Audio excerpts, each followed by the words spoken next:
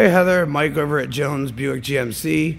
We just got off the phone. This is the vehicle that we were speaking about. I wanted to give you a quick walk around so you could have something to check out tonight. So as you can see, we have the 2023 new Buick Envision with the IntelliBeam headlights, the LED daytime running lights.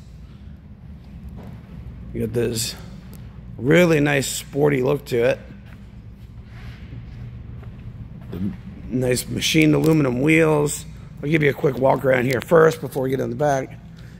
You got the power lift gate, again with the LED taillights.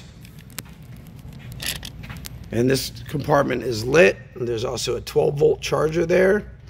The seats do fold down, so you have from the back of the front seats all the way to the back for storage. And then your spare with a little bit more storage in here. Over here, you can see you have all the safety systems. See that little car with the star there?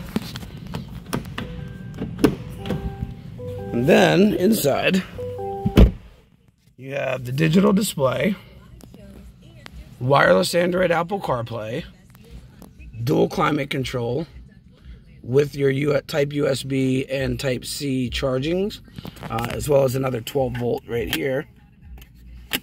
And your heated seats are going to be right here.